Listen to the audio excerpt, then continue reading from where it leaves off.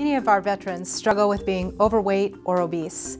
The Veterans Health Administration, the VHA, created the MOVE program to help veterans improve their diets and exercise.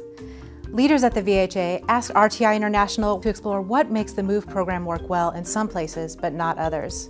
They wanted to use the findings from our work to provide guidance to the underperforming facilities on how to improve their MOVE programs. Researchers at RTI International worked very closely with the VHA research staff to study this issue.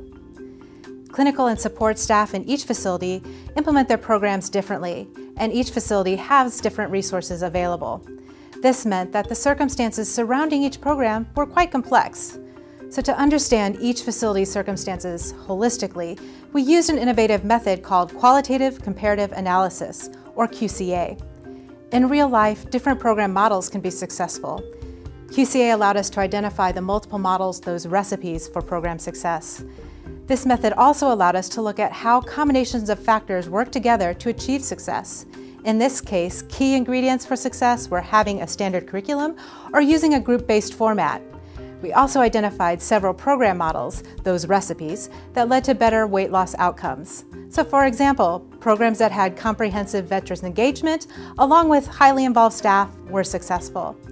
Leaders at the VHA used that information to recommend that all facilities adopt these practices so that more veterans could become healthier.